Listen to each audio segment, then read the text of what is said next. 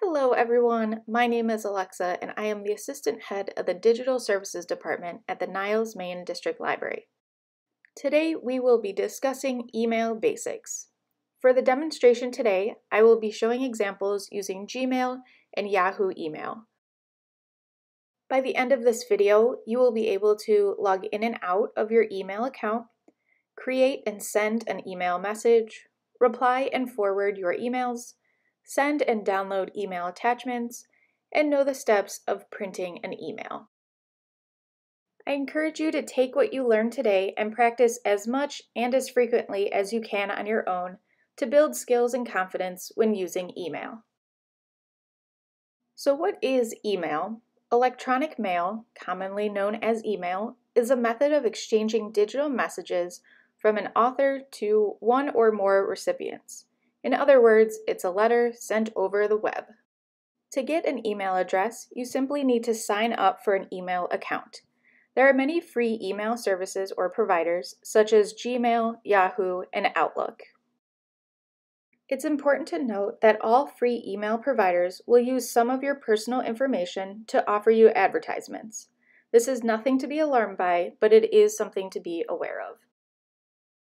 When signing up for an email service, you'll choose an email address. This consists of a username followed by the @ and your email service. You'll also choose a password. It's important to choose a password that you can remember and one that is strong. Here are some tips for creating a strong password. A strong password is at least 8 characters long, does not contain your username, real name, or company name, does not contain a complete word, is significantly different from previous passwords that you've used, and contains characters from each of the following 4 categories: uppercase letters, lowercase letters, numbers, and symbols found on the keyboard, which includes spaces and all characters not defined as letters or numbers.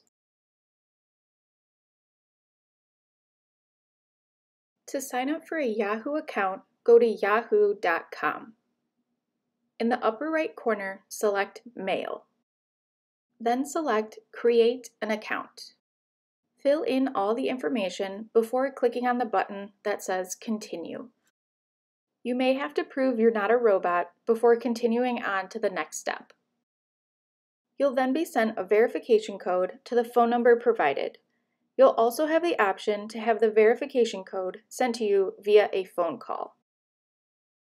Type in the verification code you've been sent before selecting the blue button that says Verify.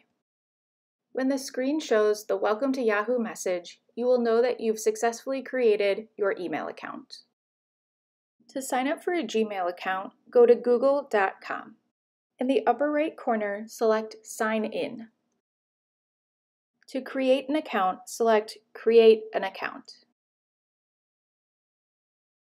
Fill out all the information on the screen before selecting the blue Next button. Fill out the next screen of information before selecting the blue Next button. Scroll through the privacy and terms before selecting I agree. Going back to the main Google page means that you have successfully created your email account. In order to access your email, you will need to go to your email provider's website. This is a good example of a site to bookmark or save to your favorites since you will be using it frequently. Logging in requires entering your email address and the password you've chosen. Once you've signed in, you will see your homepage or inbox. The inbox displays new messages and any messages that you've chosen not to delete or place in a folder.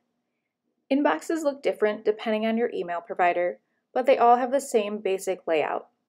You can customize and sort your inbox to meet your preferences. For most email providers, you can sort your inbox by clicking on the column headings. Your Gmail inbox may look a little different, as Gmail sorts your emails based on preferences. These categories are primary emails from people that you know, your social tab, which are messages from social networks or other media sharing sites, and promotions, which usually include deals, offers, newsletters, and other call to action emails.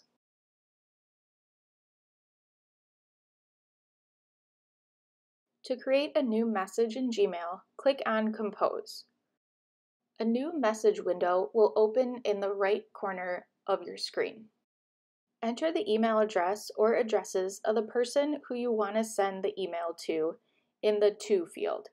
You can enter as many addresses as you wish, just separate the email addresses by commas, or click Add CC, which stands for carbon copy. In the subject field, enter a title for your email so the receiver knows what your message is about. Click into the body of the email to type your message. When you're ready to send your email, click on the button that says Send. Similar to Gmail, in your Yahoo account, click on Compose to start a new message. In the To field, start typing in the addresses you'd like to send the message to. Make sure you have a subject line so your reader knows what the message is about. And then you can write your message in the body of the email before selecting the blue Send button.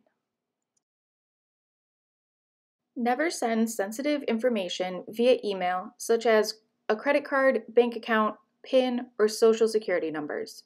If someone asks for information, such as your credit card, request a phone number or fax that you can use to transmit this information. Replying to an email that has been sent to you is very similar to sending a new email, except that you will click Reply instead of Compose. Once you have clicked Reply, you will see a screen that's very similar to a new message window, except that the To field is already filled in with the recipient's email.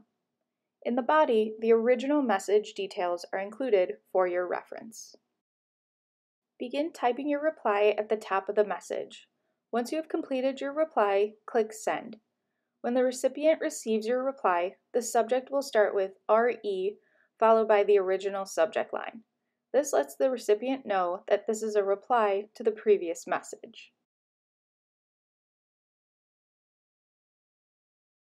To forward an email, click Forward. You will then see the original message displayed in the body. A forwarded email looks very similar to a reply email, except you will need to enter the email address into the To field to those you wish to receive the forwarded message. If you want to preface this forwarded message with an explanation, you can type above the forwarded message, just like you would in a reply. When the recipient receives your forward, the subject will start with FWD, followed by the original subject line. This lets the recipient know that this message you are sending them is being forwarded. When sending an email, you can attach files such as documents, photos, or music files that are then sent along with your email. You can add multiple files up to the file size limit that your email provider has in place. To attach a file, select the paperclip icon, which is usually close to the Send button. Find the document you want from your files and select Choose or OK to attach it to your email message. When you click Send, this document will be sent along with your email message. When you receive an email attachment, you may want to download it to save it to your computer or to print. Hover your cursor over the document you wish to download and then select the down arrow to download it onto your computer. In Gmail, you have the option to download the document, or you can save it automatically to your Google Drive. It's often not necessary to manually add a contact to your address book, since many email providers automatically remember addresses that you emailed to prior. To manually add a contact in Gmail, go to the upper right corner and select the grid, then select Contacts. On the next screen, you can see all your contacts in your contact list, but you can also create a contact by selecting the button. You can create a single contact or create multiple contacts in a group. To add a contact in your Yahoo account, select the contacts icon, which is right under your account name. From the bottom of the window, select Add a new contact. You're then able to add information to that contact, such as phone number, physical address, and website.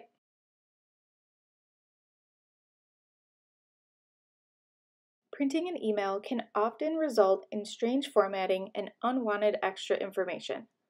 The best way to print an email is to use the print button within your email message rather than the print option in the browser menu.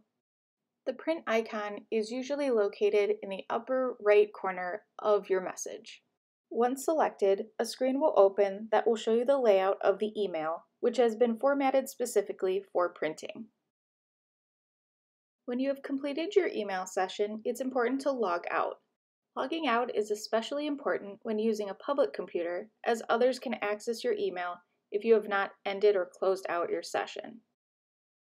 To log out of your Yahoo account, go to your name in the upper right corner and then select Sign Out. To sign out of Gmail, go to your initial in the upper right corner and then select Sign Out. If you're using a public computer, it's also a good idea to close your internet browser after you log out of your email account. During this video, we've covered how to log in and out of your email account, how to create, send, reply, and forward messages, how to attach and download attachments, as well as adding contacts and printing email messages. Hopefully, you feel more familiar and confident with using email for all your personal and professional needs. That concludes our video tutorial of email basics. Thank you for watching. If you have any questions, you can call the Digital Services Desk at 847-663-6606 or use the chat feature on the library's website at www.nileslibrary.org.